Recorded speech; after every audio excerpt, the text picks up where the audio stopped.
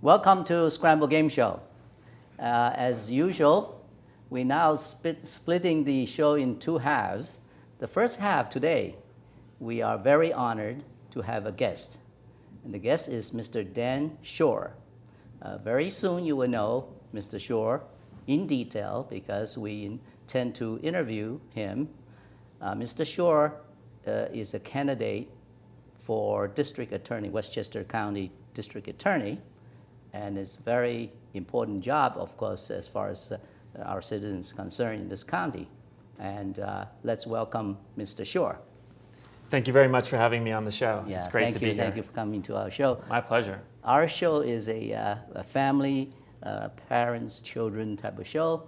It's very local in the sense that mainly in Westchester, Putnam County, okay? Probably more in Westchester than Putnam. And we broadcast every week. It's a weekly show in the Somers area, Yorktown area, is Wednesdays 6:30 to 7:30. In other towns, usually, sometimes Wednesday, some Saturdays, depends on their choice. So it does get watched. So we feel that it's a citizen's sort of responsibility. Whenever there's an election, there's an important election, we like to invite the candidates to tell, sort of our viewers why they're running, okay, what sort of beliefs they hold, and most importantly for our kids who are sort of aspire to become public servant, we would like to let them know what it takes to do that, what is the driving force, motivation behind, that sort of thing. So really thank you for taking the time to be on our show. It's my pleasure, and thank you for the public service you provide. I think shows like this are instrumental in both children and adults really getting informed about the issues in their community and who the people are who are running for office. So Thank you. Well, we actually, for most of the time, is having fun because it's a word game show, and kids love it, and we, having fun. I know running for office, I don't know if it's for fun or not, but a lot of it is very enjoyable. I've met a lot of people. I've seen so many different parts of the county so far that most of it's very enjoyable. So as a lawyer, first thing, people always wonder, why do you want to be a lawyer? Because, these standing sort of comedy show always make fun of lawyers, right? So why do you want to be a lawyer? How did you sort of get into law? There's only one type of lawyer I wanted to be, and that's a criminal prosecutor. And that's why I went to law school. 'Cause I always thought that the first role of government is to keep us safe. Before they do anything else, they need to keep us safe. And I wanted to be a lawyer that would help keep us safe. And in particular, I wanted to prosecute crimes of domestic violence, child abuse, sex crimes, homicides, because those are the ones that are really the most threatening to many communities and people at home. And I went to law school for that reason, to become a criminal prosecutor, specialize in those areas. And that's why I've continued to be a prosecutor. So, have you been sort of since childhood, aiming to be a lawyer?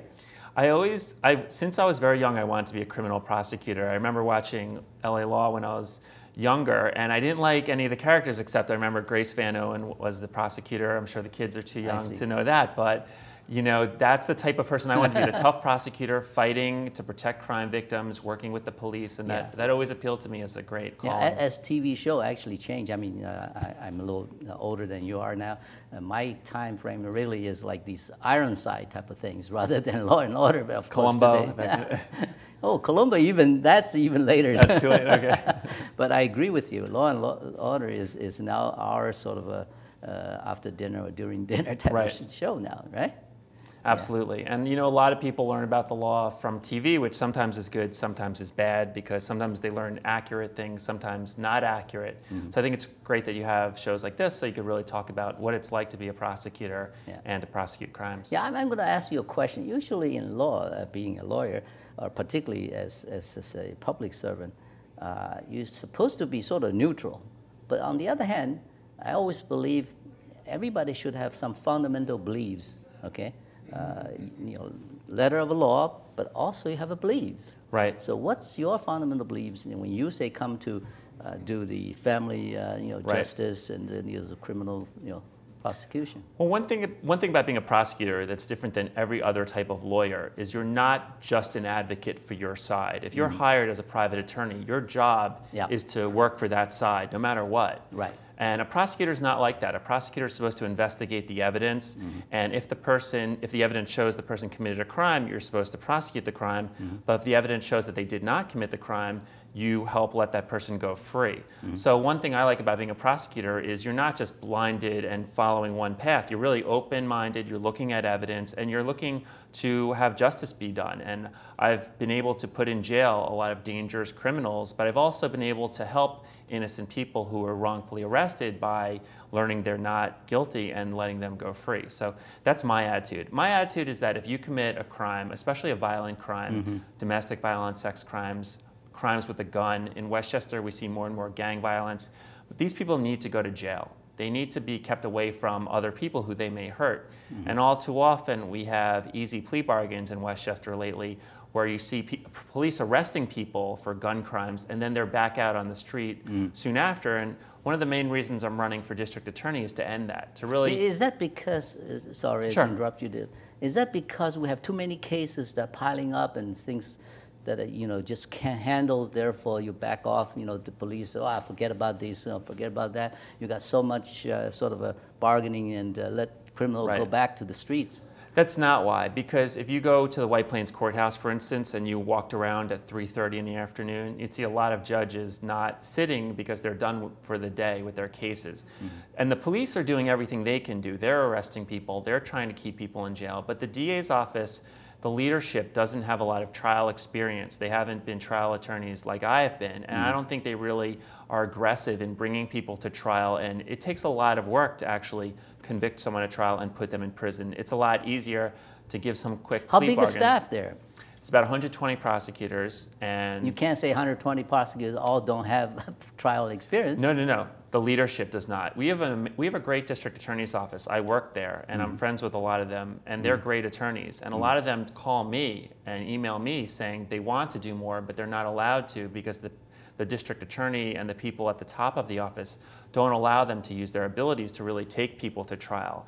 The top of the office is more focused on stats and getting convictions through easy plea bargains that let people get out of jail. But the assistant DAs themselves, they're great, and I look forward to working with them, hopefully as district attorney, and allowing them to use their skills, because it's really a great group of people there who are not using their skills because they're not allowed to. Well, this is actually news to me. I certainly not close to the court system.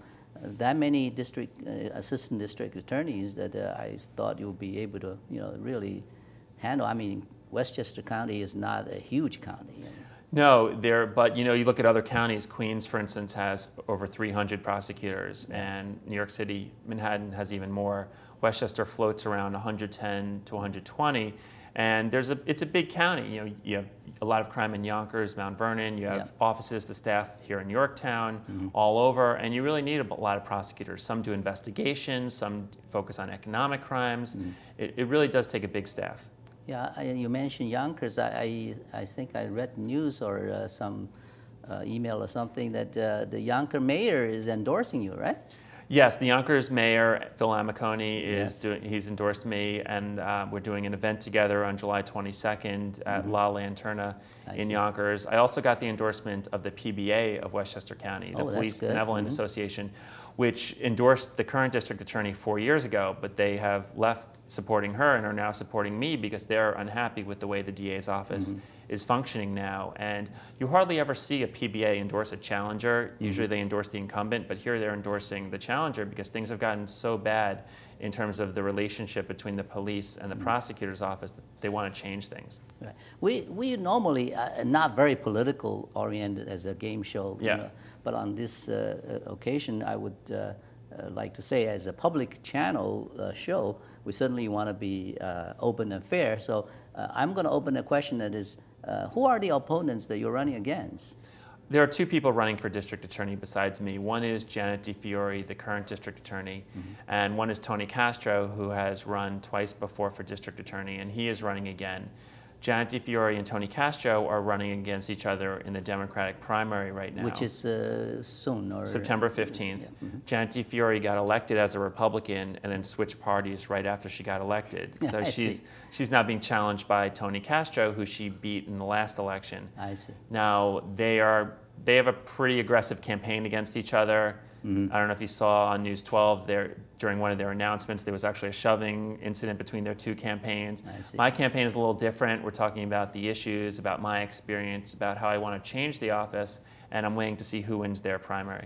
Yeah, certainly we as for public record, we welcome anybody who won the primary to come to our show to have a fair chance to sort of talk to you if they want to. And I'd love to come back if you'd invite me with them. Okay, if they agree, okay, sure. That's good. I think in election time, I think open debate is probably the most fair forum. Okay, whereas the other things, for example, fundraising, I know it's coming up to this quarter, you have to file how much money you got and so on. I always feel that is not really the right process for a fair competition for public office. Who can get more money? Who file say I got this much. So open debate is really the format. I think fair for candidates and fair for the voters. Absolutely, and I'm a big proponent of speaking to groups, talking with people. I'm very open and accessible, and if any of your viewers would like me to come to their organization, they could get in touch with me through my website. I have a phone number on there. Yeah. If I can mention the website, it's electdanschorr.com, which is spelled S-C-H-O-R-R, because I agree with what you're saying. It's really important that people actually hear for themselves from candidates, that they get to question candidates themselves, really find out what they're about and what they want to do if they're elected. Right. Okay, let's find out a little more about you, okay? As, forget about your candidates as a person, all right? So you, obviously a young person, before you sort of enter into the prosecution profession as a Queens. Yeah, I was living in Westchester, but I started my career prosecuting in the Queens DA's office, specializing in homicide investigations and domestic violence. And then I began working after that, after getting experience doing that in the city. I worked in the Westchester DA's office, specializing in domestic violence, child abuse, and sex crimes prosecutions. Yeah. And before that, you were overseas. Well, after that, I took a year in 2005, and I taught in Beijing, China for almost a year, also in Guangzhou, China for a couple of months. I was teaching. What sort of bring that about? I was always fascinated by Chinese history and culture, and in college and in law school, I took several courses, and I had learned a little Mandarin, but not a lot. And I had an opportunity to be a part of, the State Department has a grant where they send lawyers over to China to train Chinese judges and lawyers and students about the American due process system. Right.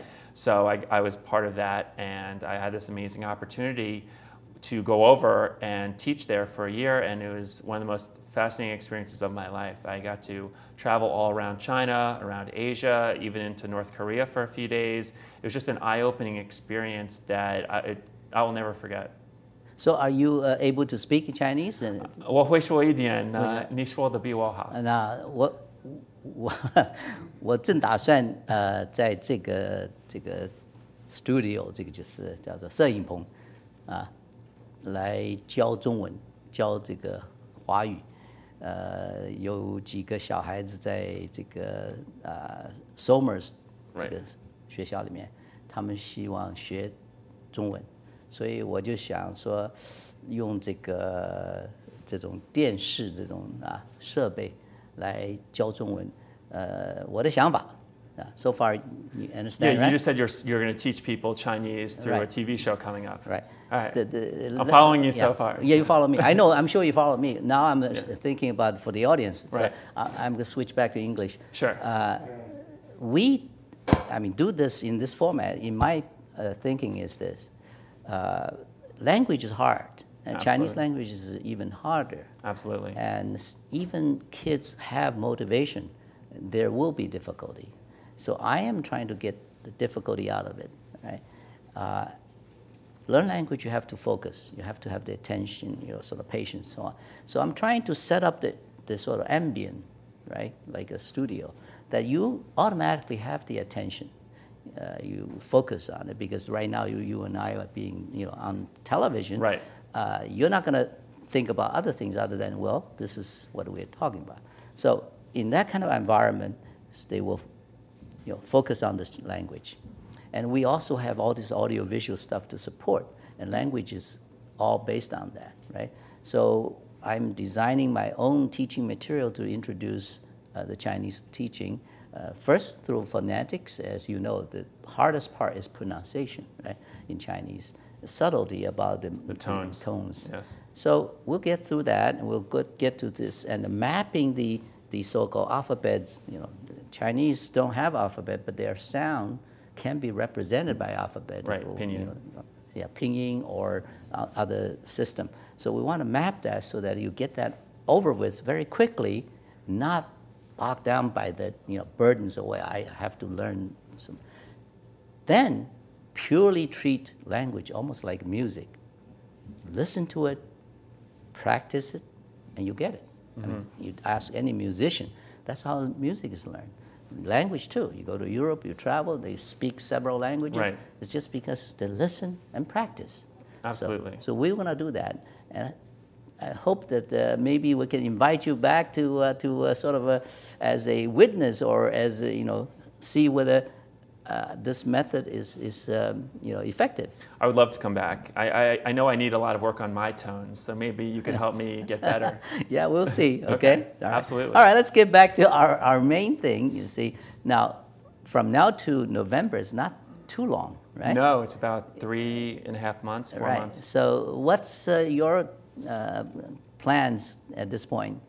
I'm going all over the county, talking to people at train stations, festivals, door to door. And the main point is I want to tell people what I'll do differently as district attorney than what's happening now. And I could give you an example if you'd like. One of the most important things about being a prosecutor is you work with crime victims. And it's important that crime victims have a stable prosecutor helping them. It's very scary to be a victim of a crime, because not only are you victimized, but then you go through this foreign system of the courts where it's not always friendly, it's confusing, and what they have now is they have an antiquated system in Westchester where you'll have one prosecutor working with you at arraignments, one at grand jury, another at trial, another who does motions. Different people. Yeah, different people. And that's how everyone used to do it 15 or 20 years ago. But everyone else has moved on to a system of what's called vertical prosecution. So if you're a crime victim, they'll have one prosecutor who meets you right away when the crime is committed, as soon as possible, when the police intervene, and they stay with you every step of the way. This is how all of New York City does it, the federal government, Nassau County, Putnam County, Rockland County. Westchester is behind the times, and I had a friend who was recently a victim of a sex crime in Westchester, and she called me because I'm a former sex crimes prosecutor, and she was very upset because she had to go through 5 different prosecutors, and it's, to go through a few months of your case, and then all of a sudden you get a call from someone saying, hey, I'm your new prosecutor, tell me what happened 6 months ago. Yeah, it's very frustrating, and we're going to change that. So on day 1, I'm going to make sure that every case has one prosecutor or one team of prosecutors. That seems to make a lot of sense. Yeah, absolutely, and there's really no excuse why it's not being done. So that's a big thing I want to change. But your question was what I'm doing. It's really about communicating that to people, letting people know. And we are at any public gathering that we know about. I love talking to people in groups. Some people call me through my website, on our phone line, talking to people. I really want to be accessible to people so they can ask questions. So, what's your website domain name? It's electdanschorr.com. electdanschorr.com. And it's spelled Schorr.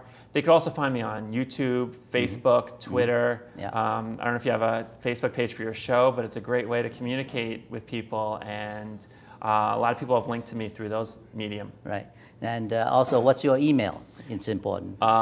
They can email info@electdanschorr.com. Once again, that's Schorr. Yeah, I know, personally, I know that you seem to attend to every email that's sent to you. Yeah, I do personally, or if I have someone on my campaign staff get it, if it's a personal email to me, they'll immediately forward it to me, and I'll personally respond to anything. Right.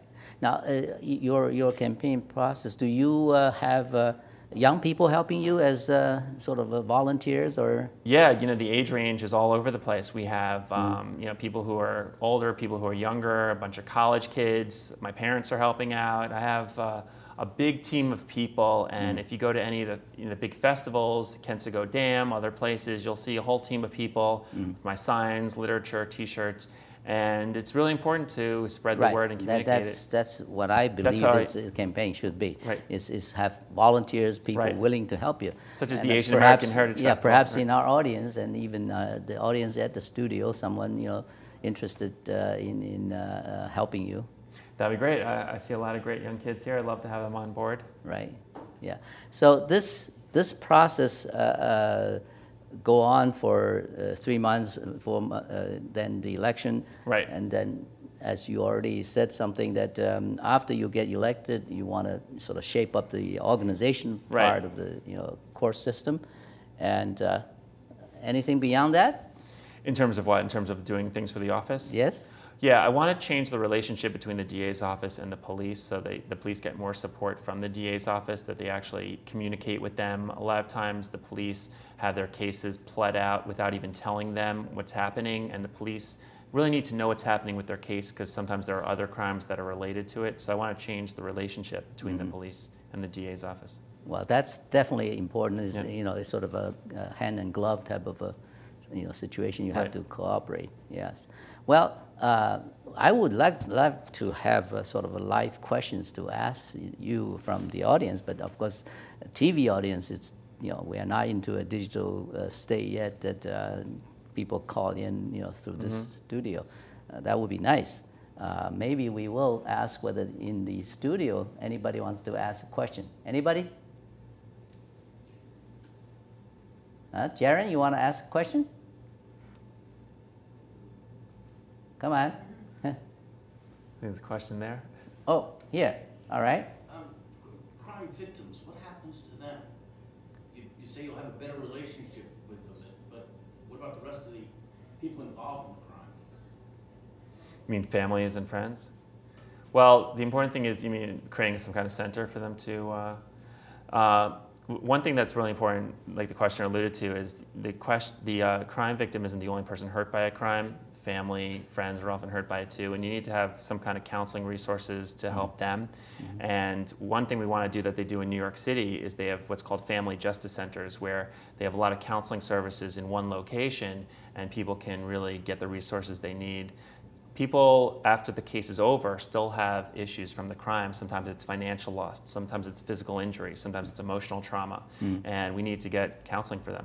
Yeah, I think related to that question, I think one important thing is, of course, you alluded to earlier, this is a foreign language word or foreign country, because the legal language is not really your spoken language, and most people, once into the court system, appalled by the fact that you have to deal with these special terminologies, right?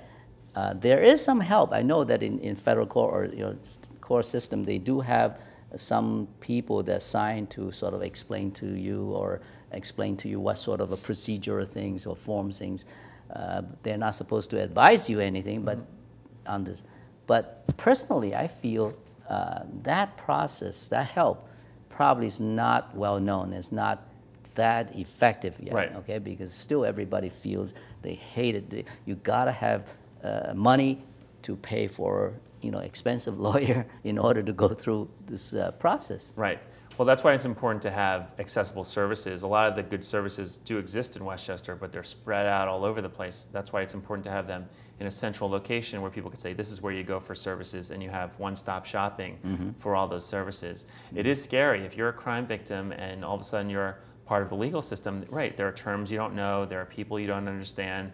There's a lawyer for the defendant who often is very adversarial to you, and you need assistance. Right. I want to bring I hear another question there. Okay. You spoke about political hampering at the top with the district attorneys. Right. If you became district attorney, would you do anything to alleviate that hampering, for justice, for the sake of justice?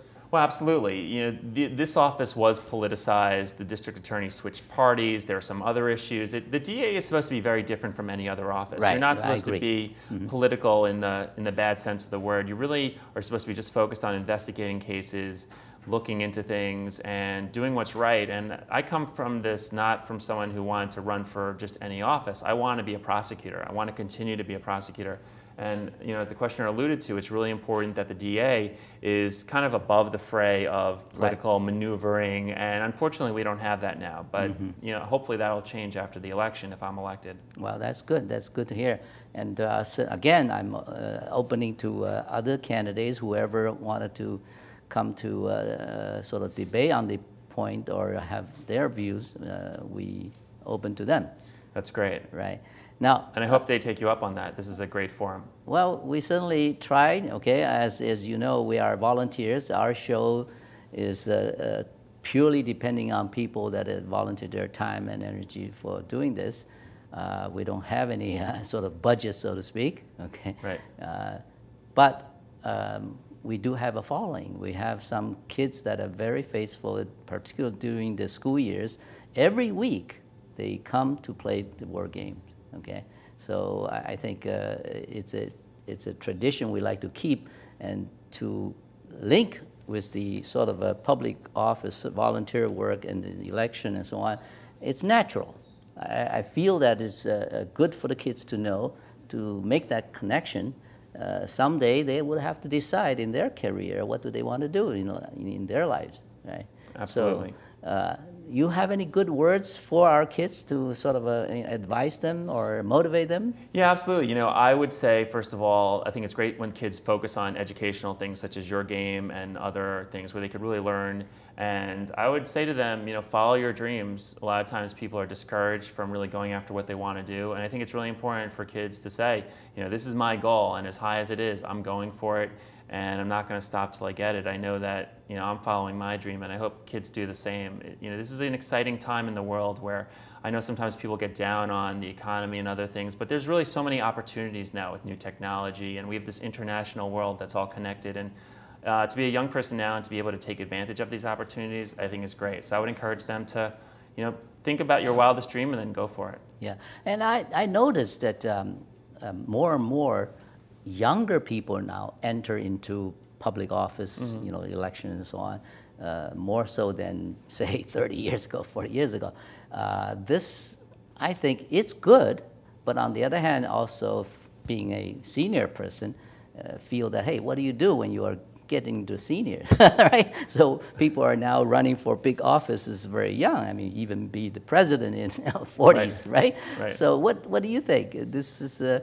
I don't think age is a big factor. Obviously, experience helps, and I think that's one thing I bring as having experience actually trying dangerous cases.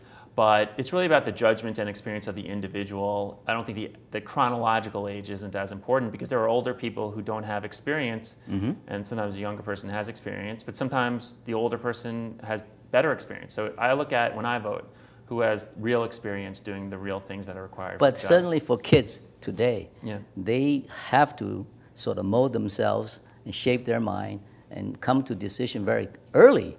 You can't sort of wish-washy for too long because time just goes by. That's true, but you know what? There are a lot of people who later in life have decided to focus on a new career. When I was in law school, there were many people who were middle-aged who were doing law as a second career and having very active, fulfilling careers in the law. Yeah. So I don't think there's ever a time in your life where it's just too late. I think we have amazing opportunities of people for any age. Right. Well, absolutely. And I'm so glad that you can spend the time, to share your views with our audience. It's my pleasure. It's an honor to be here. And hopefully we'll have you back again. And if somebody wants to challenge you, we'll definitely let you know. Absolutely. Right? We could play your word game against each other. Oh, definitely. Right. You're welcome to stay and watch and how we play the game. This game actually play many ways, more than 30 different games. It's called Scramble. Okay, it's based on very simple principle, is scrambling letters to make words longer and longer. You can steal other people's words and so forth. Then we adapt the other games, known games, procedures to make into different games. In fact, today, after this show, we're going to have this Scramble Mahjong.